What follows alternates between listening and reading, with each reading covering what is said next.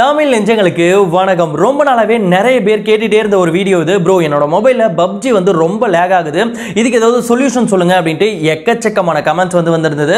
So இந்த வீடியோவில் நீங்கள் என்ன ஆண்ட்ராய்டு மொபைல் வச்சிருந்தாலும் சரி, உங்கள் மொபைலில் துளி கூட லேகே இல்லாமல் பப்ஜி விளையாடுறதுக்காக ஒரு சில டிப்ஸ் அண்ட் ட்ரிக்ஸ் வந்து சொல்ல போகிறேன். ஸோ வீடியோவை ஸ்கிப் பண்ணாமல் ஃபுல்லாக பாருங்கள். வீடியோவில் போயிட்டு இந்த ட்ரிக்ஸ்லாம் பார்க்கறதுக்கு முன்னாடி நீங்கள் பண்ண வேண்டியது ரெண்டே விஷயம். நீங்கள் ஒரு நாளைக்கு அதிகபட்சமாக எவ்வளோ நேரம் பப்ஜி விளையாண்டுருக்கீங்க அப்படின்றத கமெண்ட்டில் சொல்லுங்கள். அண்ட் இது வரைக்கும் என்ன இன்ஸ்டாகிராமில் ஃபாலோ பண்ணலனா உடனே இன்ஸ்டாகிராமில் வந்து ஃபாலோ பண்ணிக்கங்க. இப்போ வீடியோவில் போகலாம்.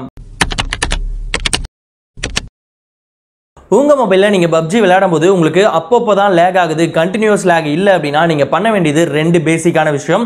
முதல் விஷயம், உங்கள் மொபைலில் இருக்க தேவையில்லாத ஆப்ஸ் எல்லாமே அன்இன்ஸ்டால் பண்ணிடுங்க.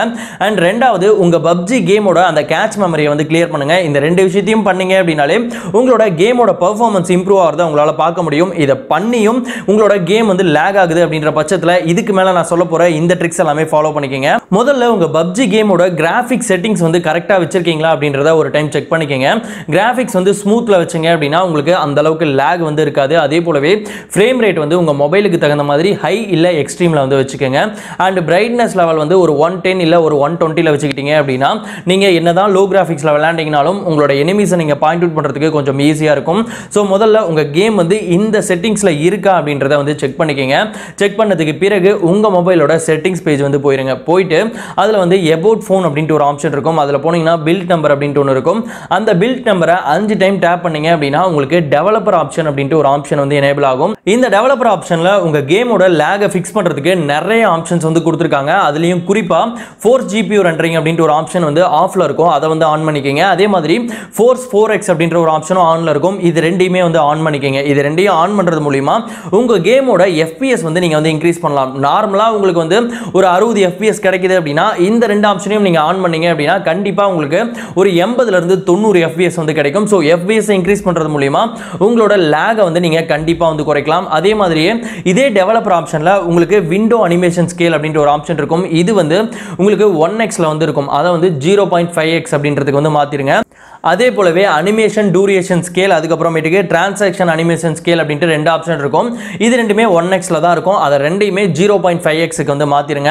இந்த செட்டிங்ஸை மாத்துறது மூலமாவும் உங்களோட லேகை வந்து நீங்க வந்து கம்மி பண்ணலாம். அதே மாதிரியே நீங்க வந்து ஆண்ட்ராய்டு 10 யூசரா இருந்தீங்க அப்படின்னா இதே டெவலப்பர் ஆப்ஷன்ல உங்களுக்கு கேம் டிரைவர் ப்ரெஃபரன்ஸ் அப்படின்ட்டு ஒரு ஆப்ஷன் இருக்கும். அதுக்குள்ள போய் பாத்தீங்க அப்படின்னா டிஃபால்ட் அப்படின்ற ஆப்ஷன்ல செட் ஆயிருக்கும். அதுல பாத்தீங்கன்னா கேம் டிரைவ் அப்படின்ட்டு ஒரு ஆப்ஷன் இருக்கும். அதுக்கு வந்து மாத்தி வச்சிருங்க. இந்த மாதிரி மாத்தி வச்சிட்டீங்க அப்படின்னா கண்டிப்பா உங்க பப்ஜி வந்து லேக் ஆகவே ஆகாது. இது வந்து பப்ஜிக்கு மட்டும் கிடையாது. உங்க மொபைல்ல இந்த செட்டிங்ஸை மாத்தி வச்சுட்டு நீங்க எந்த ஹை எண்ட் கேம் விளையாண்டீங்க அப்படின்னாலும் அதனோட பெர்ஃபார்மன்ஸ் வந்து சும்மா வேற லெவல்ல இருக்கும். இன் கேஸ் நீங்க ஆண்ட்ராய்டு 10 யூசரா இருந்தீங்க அப்படின்னா கண்டிப்பா இந்த விஷயத்தை வந்து ட்ரை பண்ணி பாருங்க. அண்ட் இப்போ ரீசெண்டா வர ஸ்மார்ட் போன்ஸ் எல்லாம் பாத்தீங்கன்னா கேமிங்காகவே தனியா வந்து ஒரு மோட் கொடுக்குறாங்க.